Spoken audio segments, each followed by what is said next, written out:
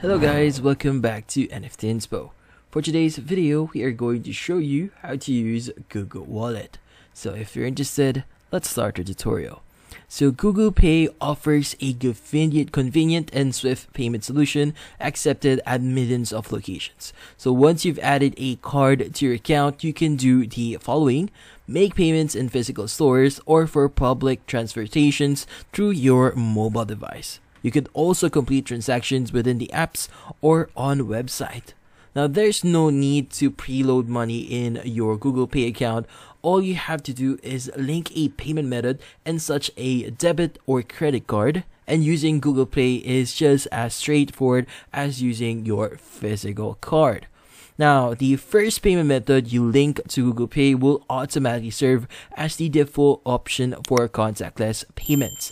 Now, whenever you initiate a contactless payment, it will charge using your default payment method. Now, to set this up, you need to follow the steps here.